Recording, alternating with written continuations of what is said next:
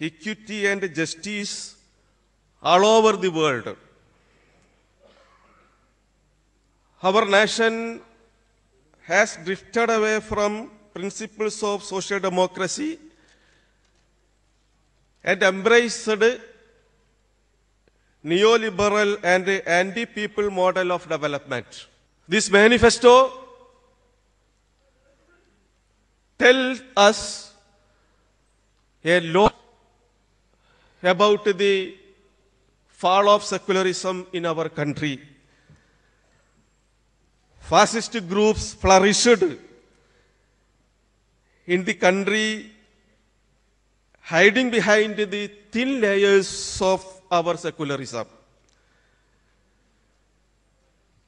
Hindutva leaders are marketing anti-Muslim hatred, showcasing industrial development and economical renaissance. For example, Gujarat and Karnataka chief ministers are now being highlighted as pioneers of development. Government machinery is communalized. Fake encounters and killings is an outcome of this situation. Muslims are demonized and deprived of basic rights and amenities. Protection of rule and law and judiciary are out of the reach of hands of Muslims.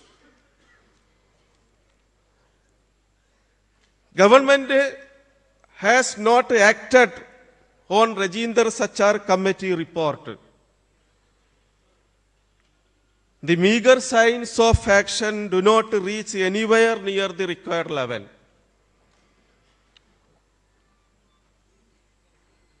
There is no answer for the cries of victims of police atrocities.